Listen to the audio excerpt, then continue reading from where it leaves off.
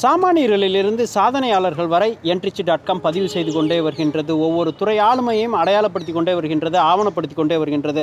அந்த அளவிலே மலைக்கோட்டை மாநகரில் 9 நூல்கள் ஒவ்வொன்றும் நவரசமாக இருக்கின்றது.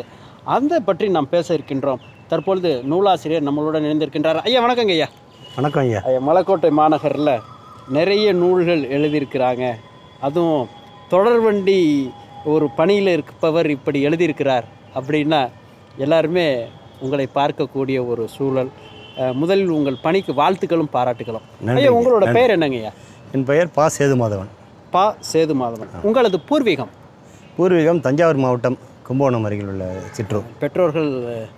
பெற்றோர்கள் வந்து அப்பா காலமாயிட்டார், அம்மா இருக்காங்க. அப்பா என்ன பணிகள் செய்தார்? அப்பா வந்து மத்திய கலால் துறை, சென்ட்ரல் எக்ஸைஸ் சொல்லுவோம், கலால் மற்றும் சுங்கத்துறை, சென்ட்ரல் எக்ஸைஸ் கஸ்டம்ஸ், அதில் வந்து கண்காணிப்பாளராக இருந்தார். உங்கள் உடன் பிறந்தோர்? 5 பேர். ஒரு சகோதரன், 4 சகோதரிகள். உங்கள் கல்வி பார்த்திங்கன்னா நான் வந்து இளங்கலை இயற்பியல், அதாவது பிஎஸ்சி ஃபிசிக்ஸ் படித்தேன். அதுக்கப்புறம் வந்து பணியில் சேர்ந்த பின்னாடி பார்த்திங்கன்னா மாலை நேரத்தில் வந்து சட்டம் படித்தேன், பிஎல் படித்தேன். அப்புறம் தொலைதூர கல்வி மூலமாக MA journalism and mass communication, இதழ்கள் மற்றும் செய்தி தொடர்பியல் படித்தேன். அப்புறம் எம்எஸ்சி சைக்காலஜி, அது எம்எஸ்சி வந்து உளவியல். தற்போது பணி பார்த்திங்கன்னா நான் வந்து ரயில்வே துறையில் பார்த்திங்கன்னா கணக்கு துறையில் முதுநிலை பிரிவு அலுவலராக இருக்கேன். ஒரு ரயில்வே துறையில் முதுநிலை துறை அலுவலராக இருக்கின்றீங்க.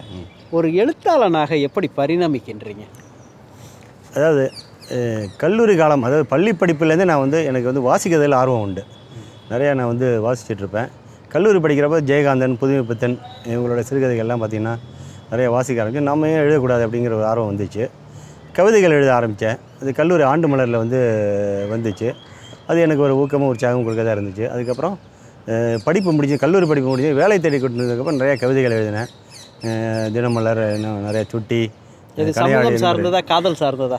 ஆரம்பத்தில் காதல் சார்ந்து தான். எல்லாருமே காதல் சார்ந்து எழுதுவோம். அதாவது அந்த காலகட்டத்தில் காதல் சார்ந்து இருக்கும், இல்லைன்னா வேலையில்லா திண்டாட்டம், முதிர் கண்ணிகள் நிலைமை, இதை பற்றி தான் அதிகமாக எழுதுவோம். முதல் படைப்பு என்ற நூல் வந்ததுங்க? முதல் படைப்புன்னு பார்த்தீங்கன்னா தாய் இதழில் 1984 வந்துச்சு முதல் கவிதை வந்து நூலாக வந்தது வந்து 2003ஆம் ஆண்டு வந்து ஒரு ஹைக்கு தொகுப்பு ஒன்று போட்டேன். பேனாமுனையின் உரசல்னு சொல்லி, பேனாமுனையின் உரசல் அப்படின்னு சொல்லி நல்லா இருக்கு. ஆமாம், அது ஆத்மநாம கவிதைகள்லேருந்து எடுத்தாளப்பட்ட வரிகள்.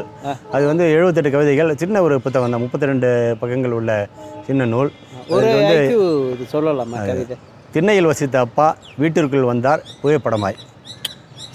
இந்த நூலுக்கு வந்து திண்ணையில் வசித்தார் அப்பா வீட்டுக்குள் வந்தால் புகைப்படமாய் ஒரு நெஞ்ச உருக்குறதா இருக்கு. இதுதாங்க ஹைக்கூவோட தீச்சே. ஏன்னா அப்பா வாழும்போது திண்ணையில் இருக்கிறாங்க, ஆனால் அவங்க மறைவுக்கு அப்புறம் வீட்டுக்குள்ளே வந்தாங்கங்கிறது ஒரு மிகப்பெரிய விஷயம்.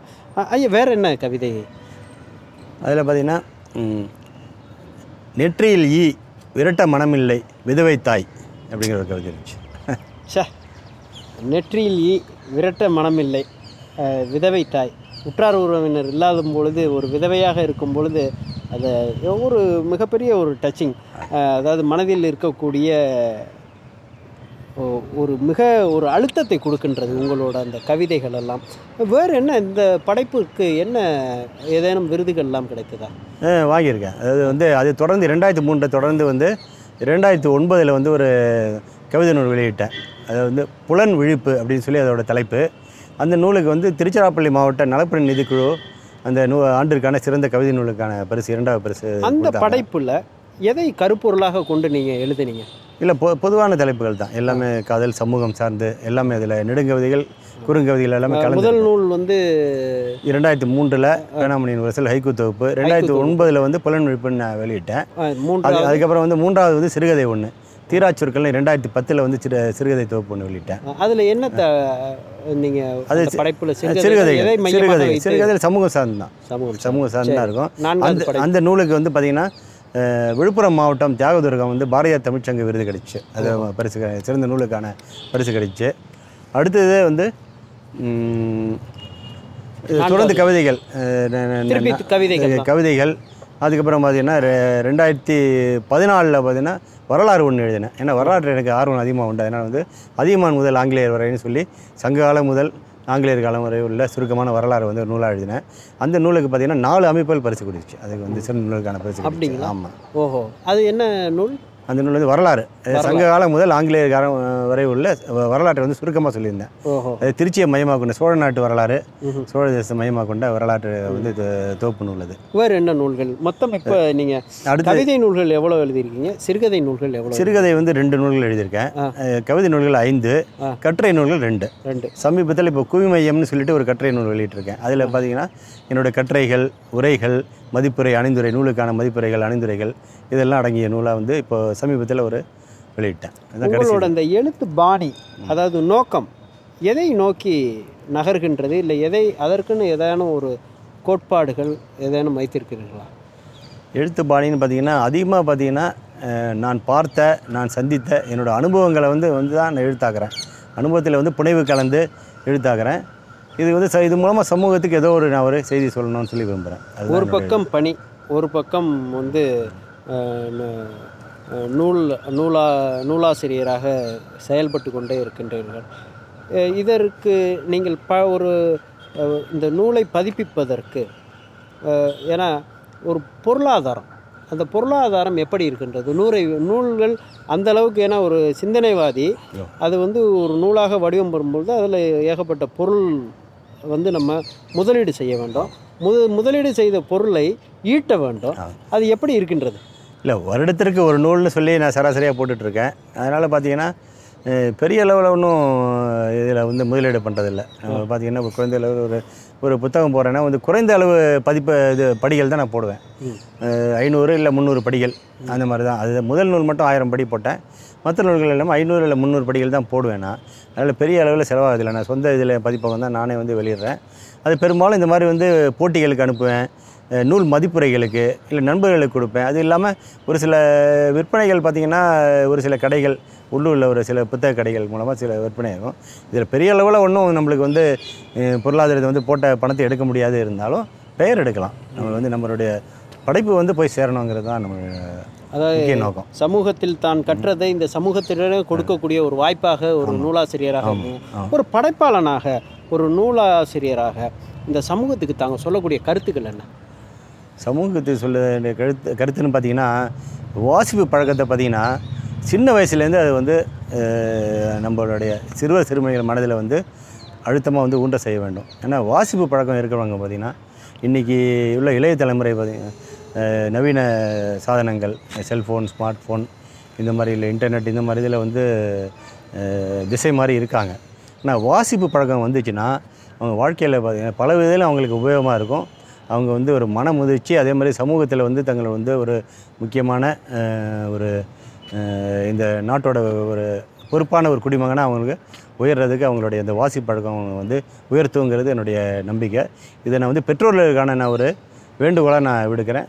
சிறுவர் சிறுமிகளுக்கான ஒரு இதாகவும் வைக்கிறேன். அவங்க வந்து சின்ன வயசுலேருந்து வாசிப்பு பெற்ற பரிசுகளும் விருதுகளும். உலகத்தமிழ் எழுத்தாளர் சங்கம் வந்து சிறுகதை போட்டிக்கு வந்து 3வது பரிசு கிடைச்சிருக்கு.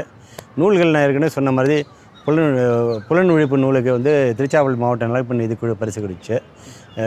தீராச்சொற்கள் இதுக்கு வந்து விழுப்புரம் தியாகதுர்கம் பாரதியார் தமிழ்ச்சங்க விருது கிடைச்சிச்சு. அது இல்லாமல் அதியமான் முதல் ஆங்கிலேயர் வரை வந்து 4 அமைப்புகள், அது சிகரம்னு சொல்லி ஒரு ஈரோடுலேயும் சிட்டுதழ் வந்துட்டுருக்கு, அது வந்து 3வது பரிசு. சிவனைய பேரவைன்னு சொல்லி சென்னையில் இருக்குது, அவங்களுடைய பரிசு. வெண்மணி அறக்கட்டளை அவங்களுடைய பரிசு. அவர் மருத்துவர் குமரேசன் இருக்கார், அவர் அறக்கட்டளை வச்சுருக்கார், அந்த பரிசு. அந்த மாதிரி 4 பரிசுகள் கிடைச்சிது. அது இல்லாமல் கட்டுரைகளுக்கு இலக்கிய பீடம், நான் ஒரு உரச்சிந்தனைன்னு ஒரு அமைப்பை சார்ந்திருக்கேன். அது வந்து திருச்சி மாவட்ட தலைவராக இருக்கேன். அந்த உரச்சிந்தனை வந்து சிறந்த எழுத்தாளருக்கான விருது வந்து 2017 எனக்கு கொடுத்தாங்க. இன்னும் இலக்கிய பீடம் கட்டுரை வந்து இப்போ பரிசு கிடைச்சிருக்கு. ஹைக்கூக்கு நிறையா பரிசுகள் வாங்கியிருக்கேன். ஹைக்கூ கவிதைகளுக்கு சின்ன சின்ன சிற்றுதழ்களில் ஹைக்கூ போட்டிகளில் கலந்துட்டு பரிசுகள் வாங்கியிருக்கேன். இது இல்லாமல் என்னுடைய தொடரும் பயணம்ங்கிற ஒரு கவிதை வந்து பாரதிதாசன் பல்கலைக்கழகத்தில் வந்து இளங்கலை அந்த தமிழ் துணைப்பாட நூலில் வந்து பாடத்திட்டத்தில் இடம்பெற்றுள்ளது. ஓஹோ, பாடத்திட்டத்திலே இப்போ வந்து பாராட்டுகள், உங்களது முயற்சிகளுக்கு பாராட்டுகளும் வாழ்த்துக்களும்.